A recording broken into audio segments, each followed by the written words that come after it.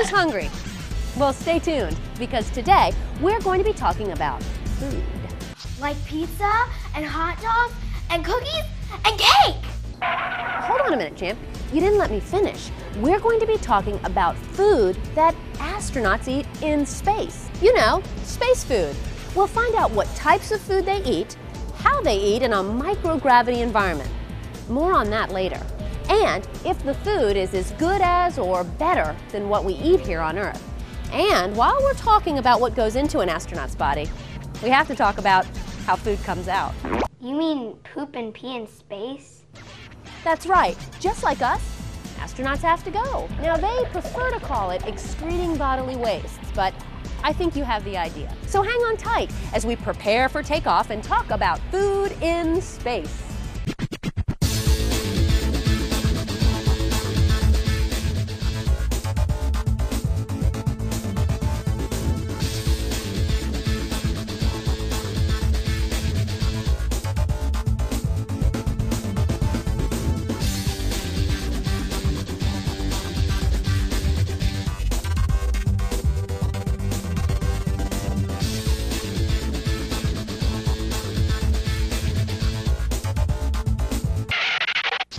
Oh, you caught me. I was going to have a snack here. You know, food is an important part of our daily lives. Food and water fuels our body the same way that gas fuels our cars. We need it to survive. Of course, everyone has their favorite foods. Like pizza and hot dogs and cookies and cake! Yeah, I think you mentioned those a little earlier. Now, even astronauts have foods that they like to eat.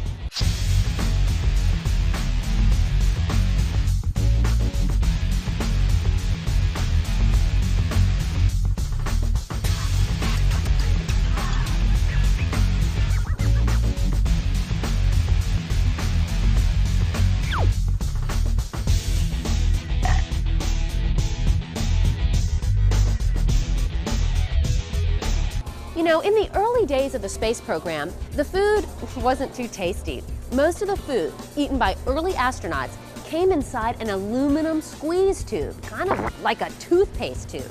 Why? Well, there are a lot of different reasons, but one of the most important is the microgravity environment in space. Microgravity. You mentioned that before. What does that mean? I did, and you know what? Microgravity simply means little or no gravity. Now, in space, the astronauts and just about everything else appears to float because of the microgravity environment. What?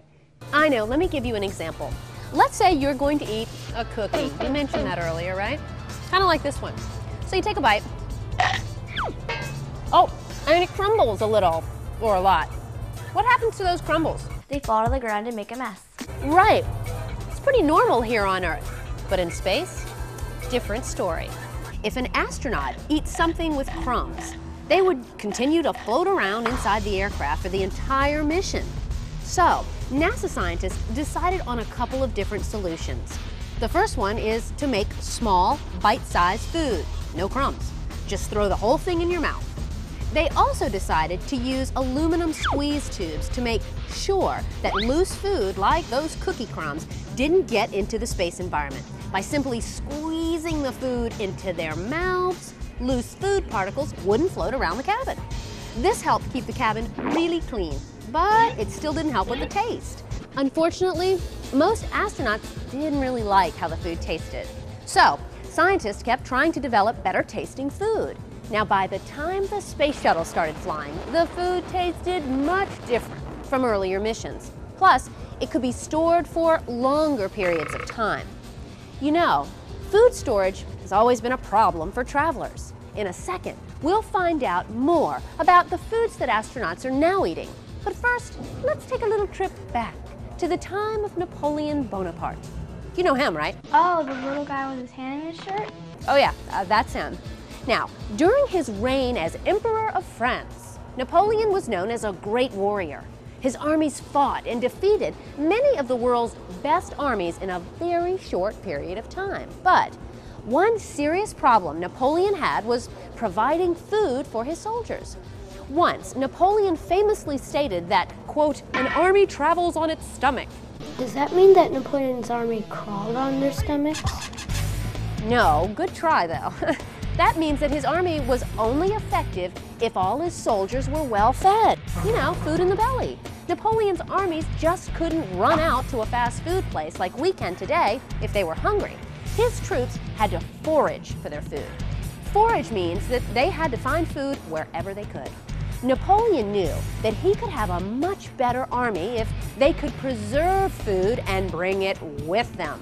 So, he offered a prize to the first person who could invent a method to successfully preserve food. This prize was for 12,000 francs, which in those days was Lots of money. It sure was. Now, after years of trying, a Parisian named Nicolas Appert came up with this great idea that worked. Appert successfully preserved food by, get this, partially cooking it, sealing it in a glass bottle with a cork, and then immersing the bottle in boiling water. Really? This process allowed the remaining air to be expelled through the boiling process, keeping the food fresh. Appert's preservation technique proved so successful that he was awarded the 12,000 franc prize by Napoleon himself in 1810. Good for you, Appert. Now, since then, food preservation has been pretty reliable. You take a lunchbox to school, your food is preserved. Now, we've got canned foods, freeze-dried foods, and many of the meals that astronauts eat can stay fresh years after they're packaged, years. Wow, but how does it taste? Actually, pretty good. Here are some of the things that astronauts are now eating when they go into space. Check this out: shrimp cocktail, brownies, tortillas, cinnamon rolls, chocolate, tea, macaroni and cheese, and so much more. Check it out.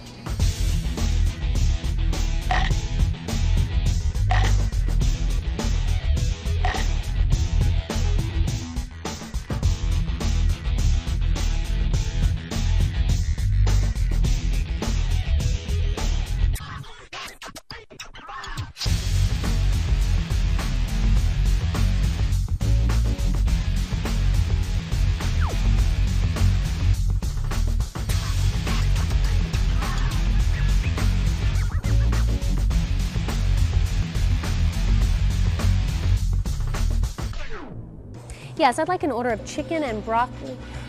Caught me. All this talk about food is making me so hungry. Okay, back to space food. All those foods that we just saw and talked about are pretty similar to what we eat here on Earth. So, I bet you have some questions. Hello? Yeah, do the astronauts cook their food in space? Oh, good question. You know, sometimes they use small convection ovens in space to warm the food, but that doesn't really get the food hot enough. Most of the time, they just simply use hot water to make their food hot, and of course, to rehydrate it. Rehy who? Rehydrate. I know. Let's drop the prefix re and go from there. Now, if something is hydrated, it has water in it. For example, when you're thirsty, you drink water and become hydrated. Got it? Now, many of the meals served in space are dehydrated. This means most of the water has been taken out. Kind of like how you are when you're thirsty. You're dehydrated because you don't have enough water in you. Same goes for space food. Dehydration is done to help preserve food so that it can be eaten a long time after it is packaged. Okay, rehydrate. Let's put the re back on. Now, when astronauts are ready to eat space food, they have to add water that was taken out, or rehydrate it. When an astronaut is ready to eat, he or she uses a piece of equipment called a, you guessed it, rehydrator to heat up the food. The rehydrator measures the correct amount of water needed to be added to each food or drink package, and it allows the crew members to choose either hot or chilled water.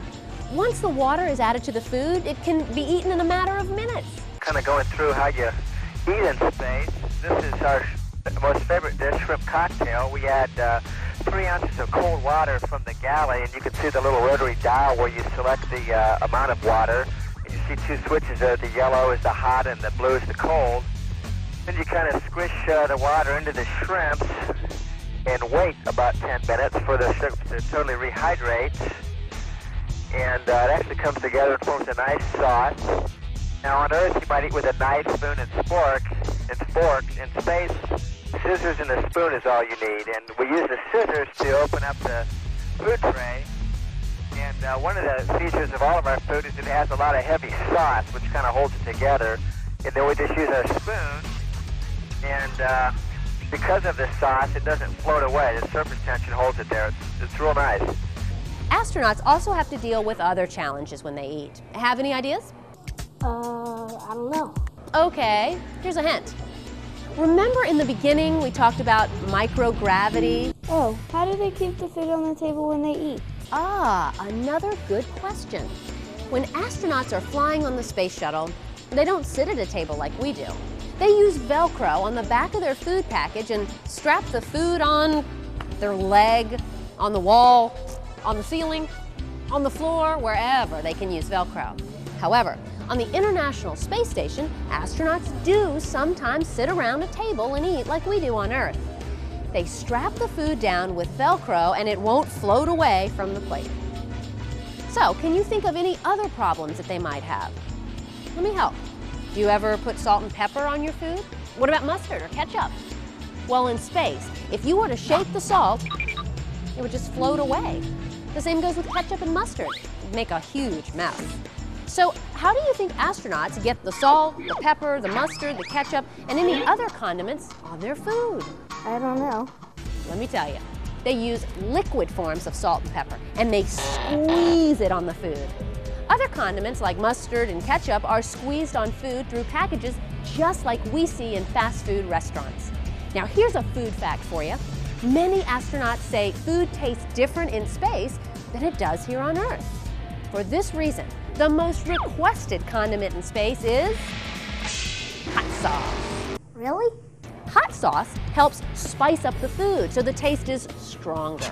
Okay guys, we've talked about the space food that astronauts eat and found out it's pretty similar to what we eat. But let's switch gears. Astronauts have to train for a long time before they can go into space. I have a question for you. How do you think astronauts train to eat in a microgravity environment? You can't escape gravity here on Earth, can you? Don't they train underwater? Well, you know, you're right. They do train underwater for some things, because water does feel a little like a microgravity environment. But let's think about the food. It'd be pretty hard to eat underwater, don't you think? Most astronauts train for the microgravity of space in a KC-135 airplane called the Reduced Gravity Research Program, but its nickname is the Vomit Comet. Vomit? Oh yeah, lots of people get sick when they ride in this airplane, and they train for the effects of microgravity. Once airborne, the pilot flies the airplane in the shape of a parabola. What? A parabola. Let me show you what it looks like.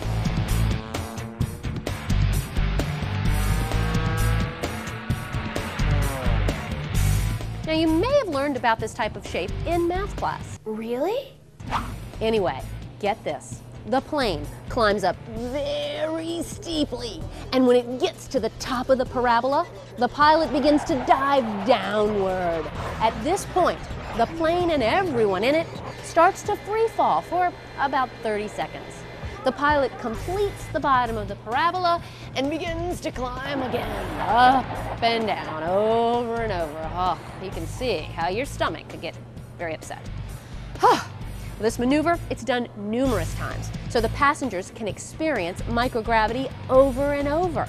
This type of training helps the astronauts get used to what it feels like in space. Now, sometimes the astronauts will eat when they're on these training flights. I don't know how they can even think about food, but it really helps them prepare for eating in a microgravity environment. Okay guys, little review. So far, we've learned some historical facts, we've talked about what astronauts eat in space, and we've learned how astronauts train in a microgravity environment. But with all this food going into an astronaut's body, how does it come out? Say you're an astronaut and you're in space and it hits you. You have to go to the bathroom.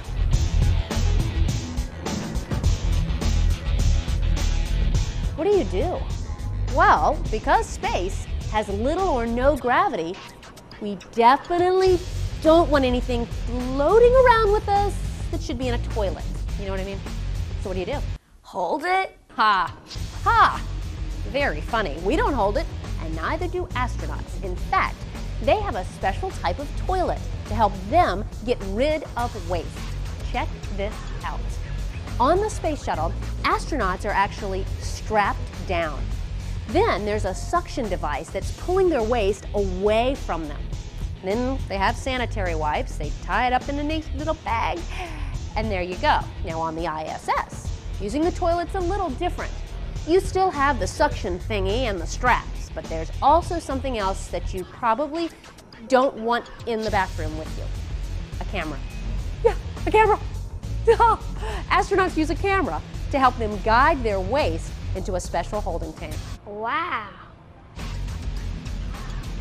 Now there is something else. On the International Space Station, or ISS, the urine, You mean pee? right, the urine or pee is actually recycled back into the drinking water. What? I know this might sound gross, but you know, guys, it needs to be done. Let me try and explain why. When astronauts travel on the space shuttle, they either stay in orbit for a few days or a few weeks. Now, if their mission is short, they can bring up all the drinking water that they need. But on the International Space Station, the astronauts can be in orbit for at least 6 months. Because there's limited space, and it's very expensive to get water into space. I mean, we're talking about $10,000 a pound. Well, then they must find ways to conserve as much water as possible. One of the ways they do this is through filtering. They filter out all of the impurities in the astronauts' urine, and they make it clean enough to drink again. I know it might sound gross, but I promise you, the water is very clean. Just kidding. It's really good. Well, guys, it's almost a wrap. You know, we've talked a lot about food in space, but food here on Earth is very important as well. You know, like this apple I've been trying to eat this whole video. Everyone watching this program should try to eat healthy meals every single day. Now make sure you eat a balanced diet with lots of fruits and lots of veggies. And I know it's hard, but try to stay away from really fatty foods and sweet desserts.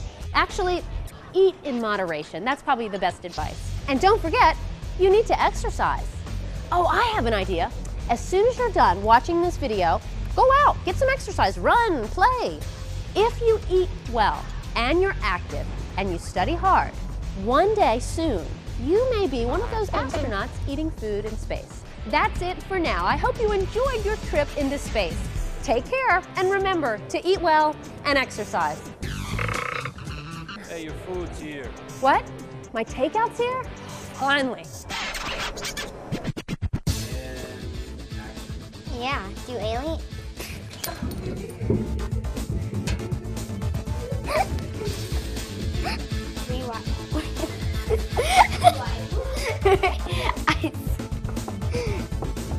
What?